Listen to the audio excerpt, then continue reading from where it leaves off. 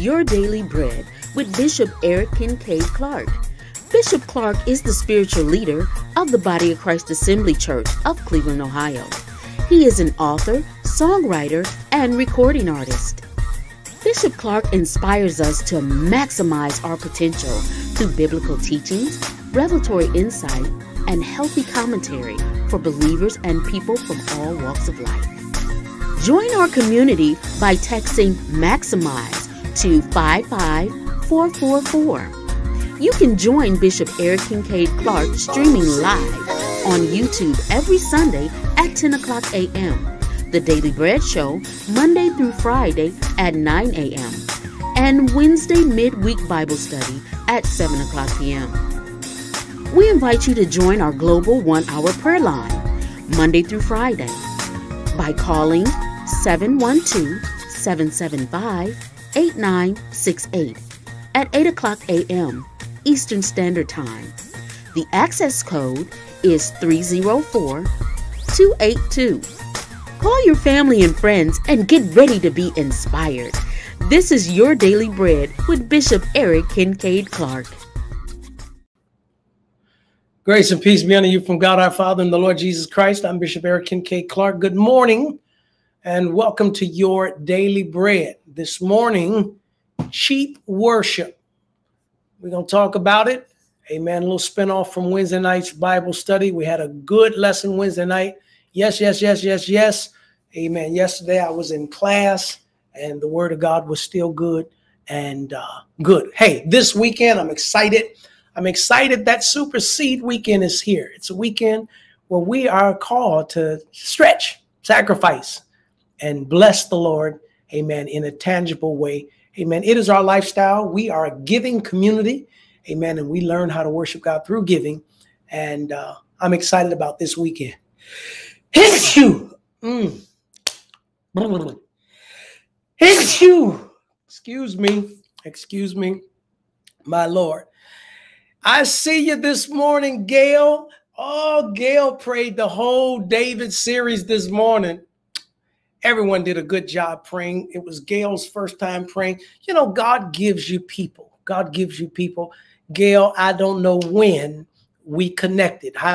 What year? I was there in Kansas City, Missouri. Oh, that had to be at least 20, 25 years ago, going back and forth out there preaching for different ones in that area. And some kind of way we connected.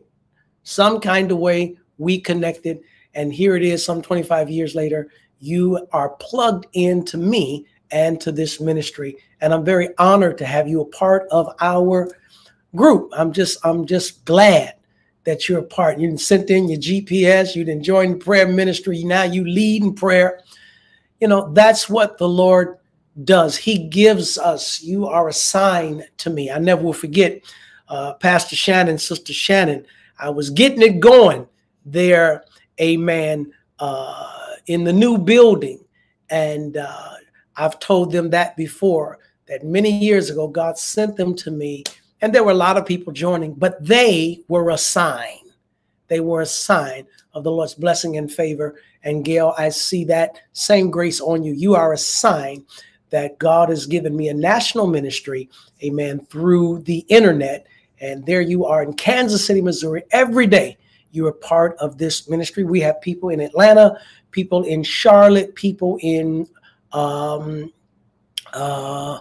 New Mexico, people in Florida, certainly people in Ohio, people in New York, New Jersey, people around this country who are plugged into this ministry.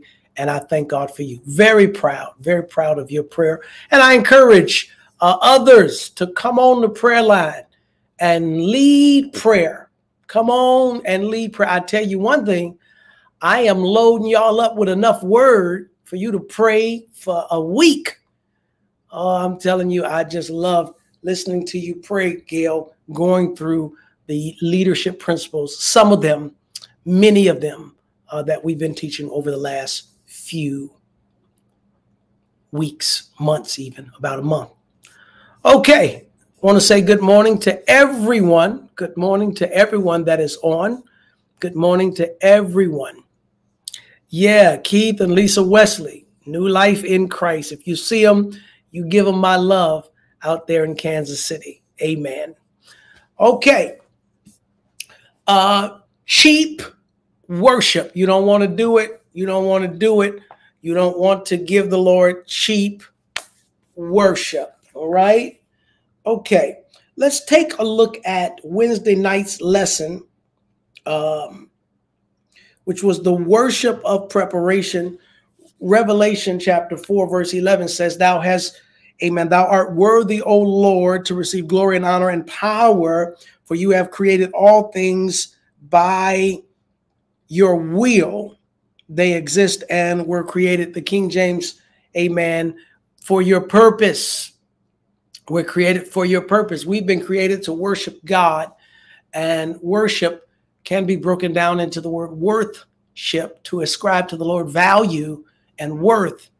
And that value and worth has to do with our activities.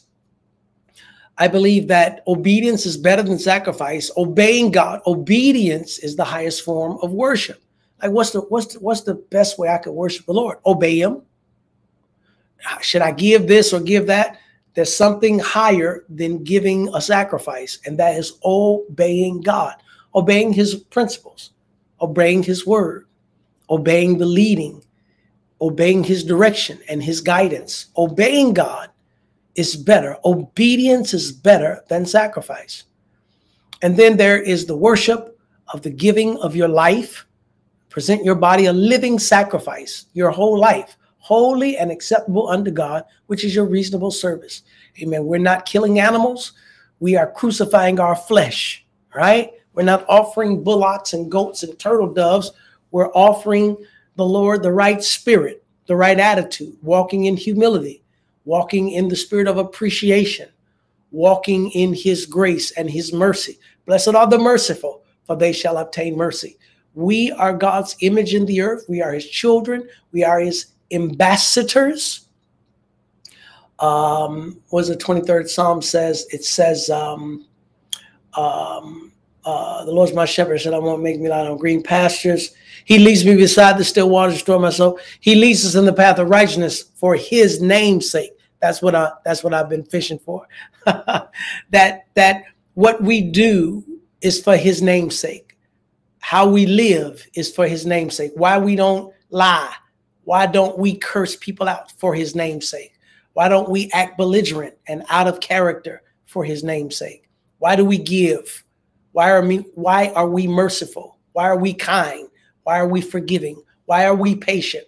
For his name's sake. Yeah, we do it for his name's sake. And so our worship is our actions. Our worship is our behavior. And then there is the giving of gifts. Amen. We bring the gift. I was a little kid. I loved the little time of Christmas because it had the Grinch. It had, what was the cartoon or the little thing that came on TV? What was it? The Heed Miser, and then the Freeze Miser. Santa Claus is coming to town and all that stuff. I enjoyed that. But what I loved was when they would put on the Little Drummer Boy. Come, they told me, ba-rum-pa-bum-bum. I have no gift to bring, ba-rum-pa-bum-bum. To lay before the king, ba-rum-pa-bum-bum. Da-da-da-da-da-da, ba-rum-pa-bum-bum, rum-pa-bum-bum, rum-pa-bum-bum. Ah. So I'll play my drum. That was the gist of it, okay? I didn't have nothing. So I did what I could do. I'm going to play my drum. Hey, glory. I like that. When I was a kid, I loved that. It made us impact upon me that you give God what you have. And talent evolved and came forth in my life. I could play the piano. And I was inspired by Stevie Wonder. I wanted to be like Stevie Wonder. I was inspired by the Jackson 5 and Michael Jackson. I wanted to be a singer, a performer, or something. I wanted to use my talent. But that rumpa-bum-bum said, you know what? I want to use my talent for God. I want to play for God. I want to sing for God. I want to do what I do for God. And so it has its implication. And so when you give your time, your treasure, and your talent, it becomes your worship. That's your worship. Well, is worship lifting hands? Yes. Is worship singing? Yes. What about that holy dance we do in church? That's worship too. All right. But in our lesson, David came to a place, Ornan's threshing floor, I think it was. Is that? I'll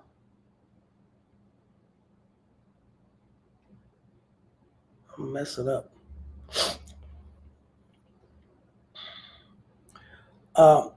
It was, I'm looking for this passage.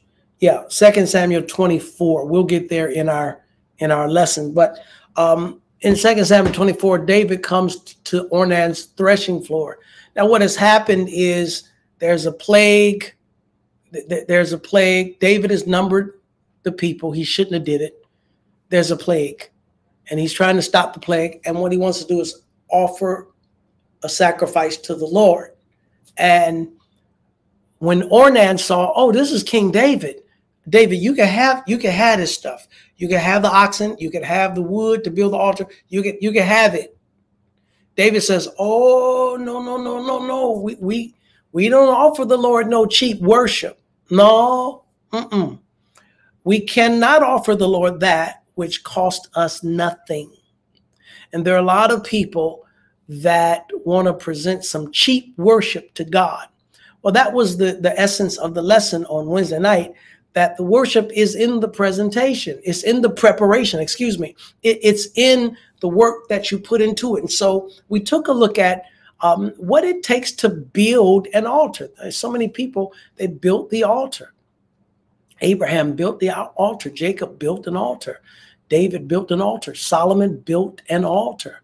Moses built an altar. They built the altar. Elijah built an altar. And it took something to build an altar. That was, the worship was in building it. The worship was in building it. The worship was in strategizing and preparing and gathering and getting the stones and organizing them and setting them up. That was, the worship was in that. It was not just in what you give, it's getting it. Hey, I'm going to give $100, somebody says. Well, what did it take to get it, the $100? That's what you're giving.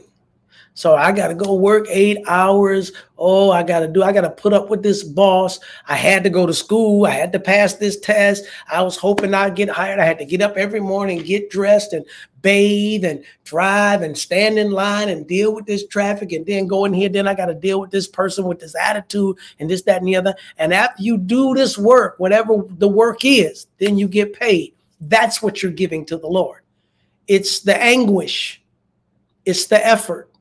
It's the energy, it's the time, it's the attention, it's your knowledge, it's your training, it's your experience. That's what you're giving to the Lord. That's how you give God your life. So it's not just your money. Your money represents your everything. It represents your education, your time, your energy. How do you get money? So that's what you're offering to the Lord.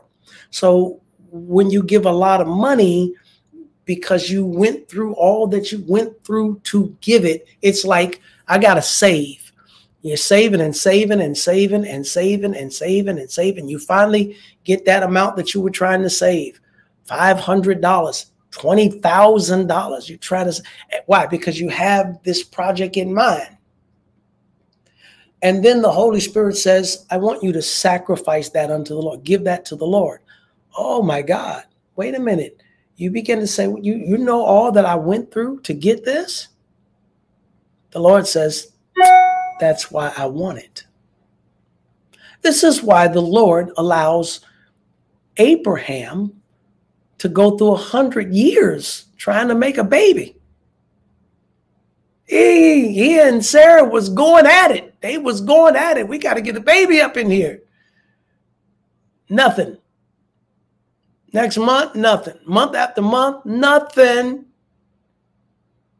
They tried so much. She said, I need some help. come here, Hagar. Get this man a baby.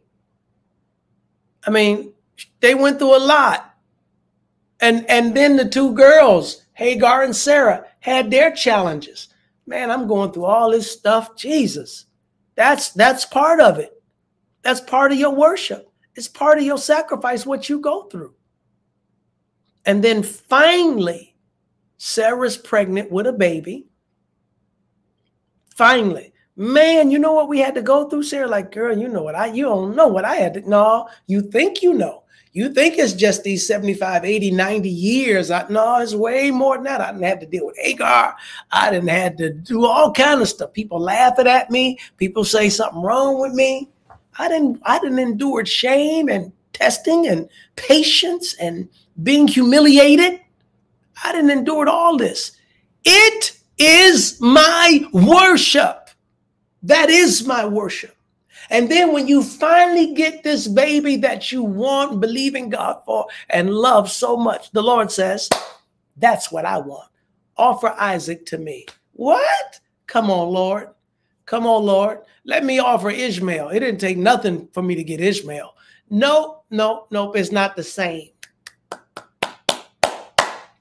I don't have time to preach this. It's not the same. The experience of Ishmael would have been cheap worship. But the experience of offering Isaac would have been valuable because it means so much. The Lord wants what's meaningful from you. The preacher asking for money. Why he always asking for money? Because it means so much to you. Why God wants your money? Because it means so much to you. That's why. I feel the Holy Ghost all over me right now. Ooh, the Holy Ghost just set on me. The Holy Ghost just set on me. That's right. God wants what means something to you. Don't offer the Lord no cheap worship. Come on, somebody. Type it in. The Lord wants what's meaningful to me. Would you type that in? Everyone type it in. Good morning, Cynthia. God bless you. Thank you for your prayer this morning. Everybody's been praying and it's been good. It's been good. T. Buckner. Carol, good morning. Good morning, Elaine. Good morning. Good morning. Good morning, Janice and Elvis, Cleo, Andrea, Mother Clark. Hi, Mama. Good morning. David Dobbs in the house. LaWanda, LaShonda, Keitha. Good morning. Good morning, everyone. Thank you for all the prayer. Good prayer. John, Elaine. Good morning. I see you on. If you're on, make some noise. Y'all talk it up, chop it up a little bit. Let me know y'all. Let me know somebody's alive. Janice, God bless you, honey. Thank you for your support. I love you. The Lord must be blessing you right now because you blessing me, and I appreciate it. I want to thank everyone. When you do something special, thank you, Elaine, for your special gift. Thank you. I like to say thank you. People are a blessing. I want to say thank you. Listen, I have too many incidents in my life where I do so much for people and I feel like they're ungrateful and they don't appreciate it. I do. I'm just going to be honest with you. I do a lot for a lot of people and I feel like in a lot of cases, they don't appreciate it. I just do not want that to be me. I don't want to be that person. I love to say thank you. I am appreciative of your support of this ministry, of your blessing in my life personally. Thank you. I appreciate you. I don't mind saying thank you because I do. I feel some kind of way about people. I'm doing this, that, and the other folk. They need something, they call me. They just me. Lord have mercy. Here my day come around, they don't even remember. Or just to have an attitude of gratitude. You know, an attitude of gratitude does not just say thank you. Do you understand? Let me help somebody with this. Maybe this is a teaching moment. What do you do to when a person has been a blessing to you? They keep blessing you. I don't know how that is. You can interpret that any way you want to. They're giving you money. They cook for you. They clean for you. They say nice things. They help you do different things. You got to move, and they come and help you move. You got to clean out the basement or the garage. You got to do something. They come and help. Something terrible happened, and you need some help, and they help. Whatever the case may be, here's this person that helped, right? And you say thank you. You verbally look at them, and you let them know how you feel, and you express appreciation to them, right? But then, I don't know, there's maybe a piece of business or something that happened where they said they was going to meet you at 2 o'clock and they showed up at 2:30. They are late, but you don't just light into them and scold them and constantly nitpick and run them through the mud about them being late 15 minutes, 20 minutes. You just sort of leave that alone. It doesn't mean that they just get a pass to walk all over you and treat you any kind of way. No. But when people are a blessing to you, you just have to learn how to be gracious towards them. And every now and then sometimes you got to straighten it out. Like, I know you're such a blessing. I know you're a blessing, but I just want to make sure we keep things straight. If you got to do that, you got to do that. But you tend not to, just be on to people in such a way that you just, you wear them out. It'll make them feel like, you don't appreciate me. And because I'm a blessing don't mean there's no sense of accountability, but just let that minister to somebody. Would you let that minister to somebody? The old saying would go like this: he may not come when you want him, but he's always right on time. Is that right? The Lord gives you life, health, strength, breath, food, clothes, strength, salvation, forgiveness, mercy, grace, power, anointing. The list goes on. But do you scold God because he don't come when you want him to? Because he not your butler? Because things didn't work out in the time that you wanted them to work out? Do you get a funky attitude with the Lord? No, he's been too good. He's been too kind. I am grateful. His ways are not our ways. His thoughts are not our thoughts. He's higher than me, and I honor him. And you know what? I can hear the argument coming back. Yeah, but people on your level, God is higher, but people on your level. Let me try to minister. Sometimes the Lord gets me on the side street, and I end up staying on the side street a little bit. One of the things that can bless you is that you put yourself in a position to be blessed. Okay, Bishop, how do I position myself to be blessed? By letting someone be greater than you. Let it sink in. Let it sink in. Because the less, read it in the book of Hebrews, is blessed of the greater. And if you live your whole life and no one ever gets to be greater than you, then there's no one in your life that can bless you. Because the less is blessed of the greater.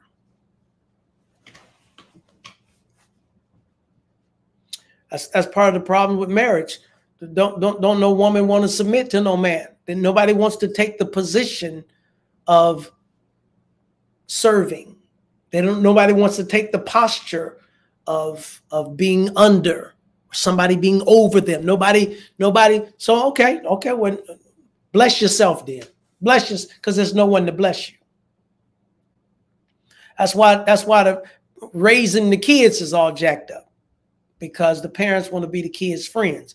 That there's nobody greater. She talked to you like you on her level, and you talk to the kids, parents, like they on your level. There's no one that could bless, because there's no one greater. You got to be willing to allow somebody in your life to be greater than you. Okay. All right.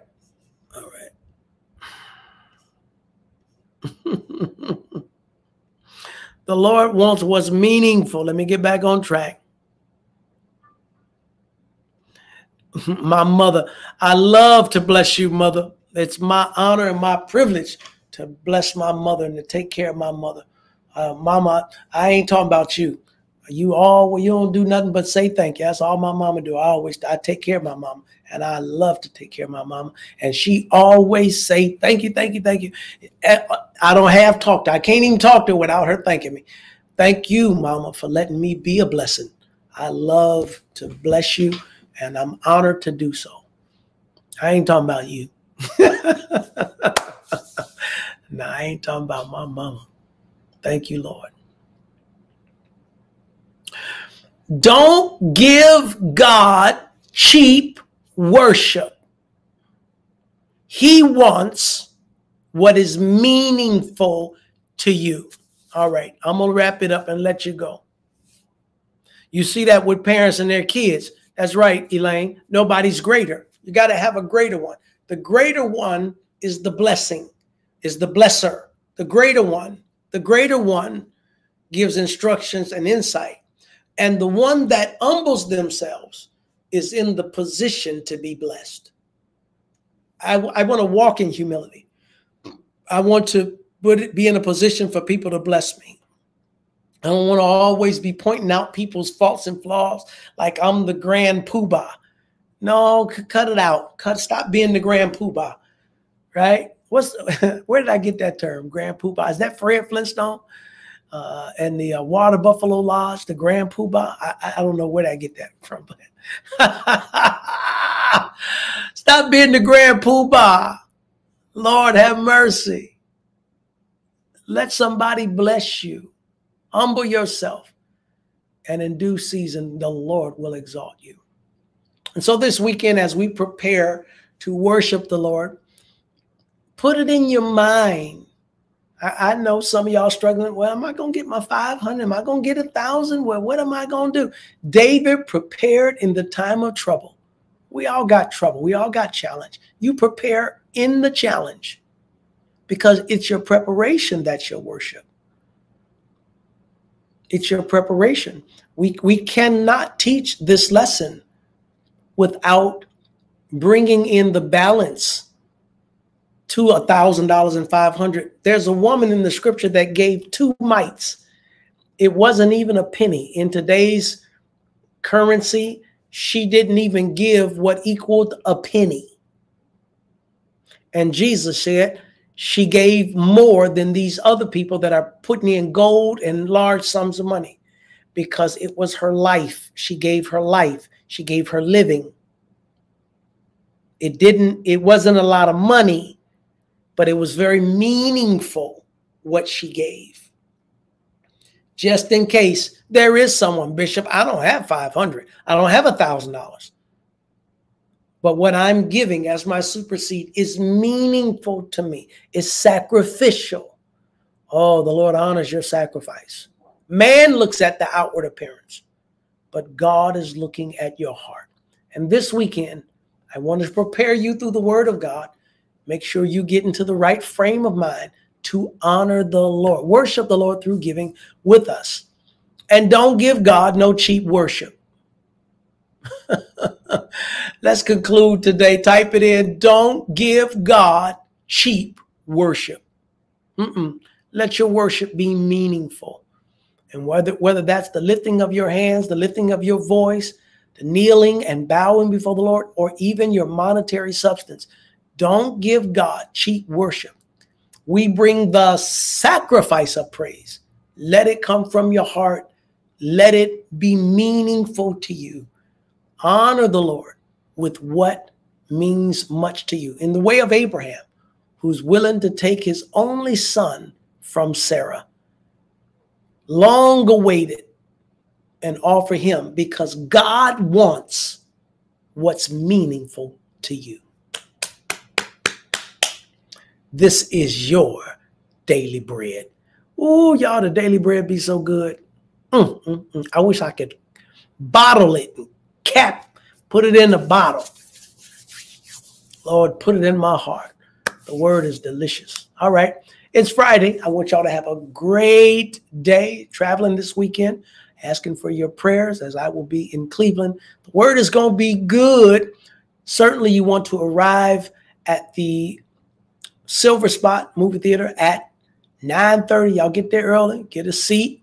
We're going to try to have everyone in place again to serve our seniors. Amen. Push your way out and let's worship the Lord. I checked the temperature. Hey, Siri, what's the temperature in Cleveland, Ohio right now? In Cleveland, Ohio, it's 34 degrees. It's 34 degrees. Okay. It's 34 degrees.